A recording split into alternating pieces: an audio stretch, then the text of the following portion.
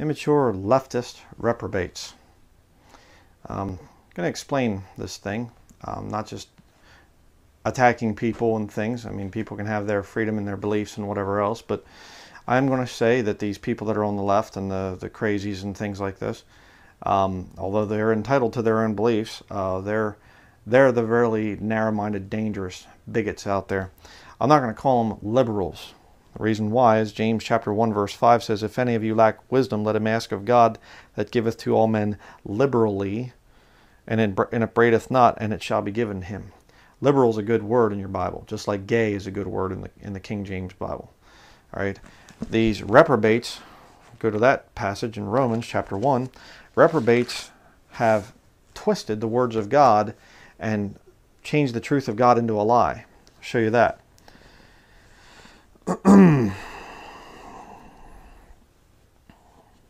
Romans chapter 1 verse 25, "Who changed the truth of God into a lie, and worshipped and served the creature more than the Creator, who is blessed forever. Amen." Verse 26, "For this cause God gave them up unto vile affections, for even their women did change the natural use into that which is against nature. And likewise also the men, leaving the natural use of the woman, burned in their lust one toward another, men with men working that which is unseemly, and receiving in themselves that recompense of their error which was meet. And even as they did not like to retain God in their knowledge, God gave them over to a reprobate mind to do those things which are not convenient." So there you see reprobate. God turns these people over to a reprobate mind. They change his words. They say, "We're liberals." No, you're reprobates. You're leftist reprobates. Leftist being sort of communistic, socialistic types of people. They're reprobate in their mind. They all hate God. I've never seen one of these leftist reprobates that, respected God or loved God. They all are God-hating atheists and Luciferians.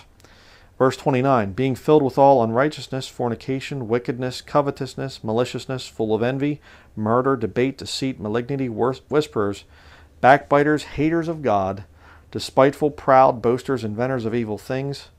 Talk about that in a minute. "Disobedient to parents, without understanding, covenant breakers, without natural affection, implacable, unmerciful, who knowing the judgment of God, that they which commit such things are worthy of death, not only do the same, but have pleasure in them that do them." Yeah, all this rioting and all this other stuff like that these reprobates are doing, they're going to have to answer to God for that someday. But you see, what they want, there is no common ground with these people. Okay, you have to stand and you have to fight against this stuff. It's very important. I had a brother send me this thing recently. There's this Far Cry 5 or something video game coming out, and it's depicting these preachers with and country people. They're terrorists, and you got to go out and kill them. Here's a picture of it. You can see the guy there. Now, I mean, I don't know who they're trying to depict there with the preacher with his Bible open. I mean, I don't wear a suit and tie, and I don't have yellow shooting glasses on, but I mean, it's incredible to me that these people can be taken serious. I mean, it's funny. They have to attack Christians through video games and cartoons like The Simpsons or Family Guy or things like this. I mean, what are we dealing with here? Reprobates. They're children. Little children. "I'm going to make you look bad with a video game and a cartoon that I made." Really? Wow. Really good there. But, just another brother sent me this thing this morning. I'll put the screenshot up here. You can read it. I'm not going to bother reading it. But it just, this thing of this new YouTube policy that they're coming out with, whereby they're going to go after, extremists and people that are offensive. Well, I'm offended by the reprobate leftists.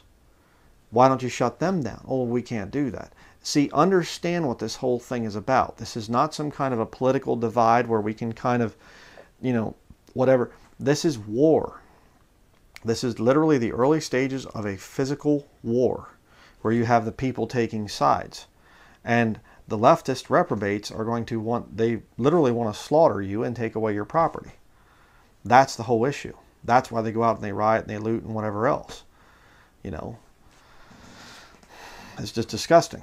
And as Christians, you are faced with a decision.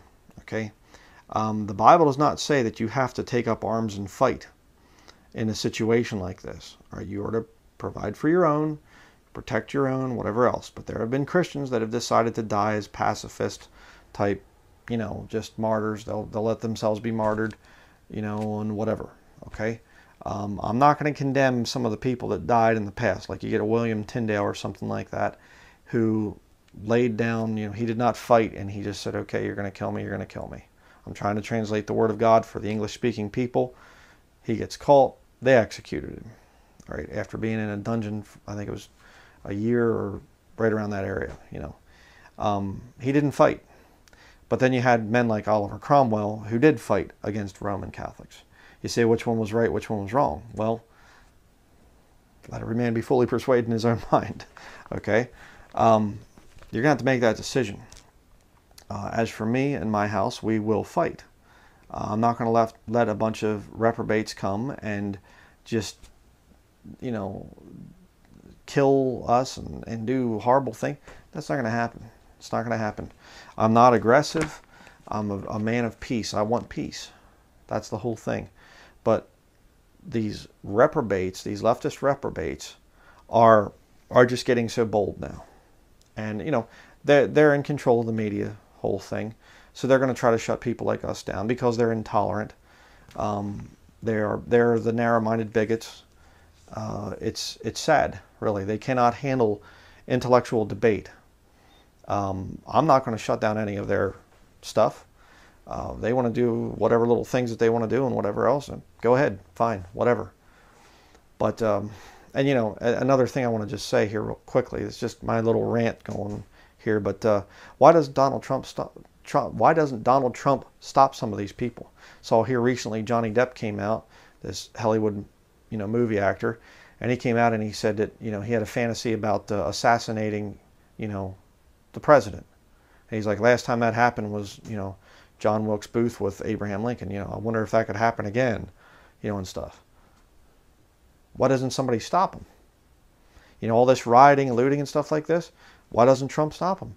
There was some, I remember seeing something the one time, some UFC or something fighter, and he was like at one of these, the Berkeley riots out in California here, and he said there's like fighting and stuff, and he walked up to the police officer, and he's like, why aren't you stopping him? And they're like, well, we know who you are. Oh, man, it's kind of cool to see you here. And he was like, okay, you're not going to stop him? I'm going to stop him. And he went out and he was beating up some of these reprobates. Why are the police standing down?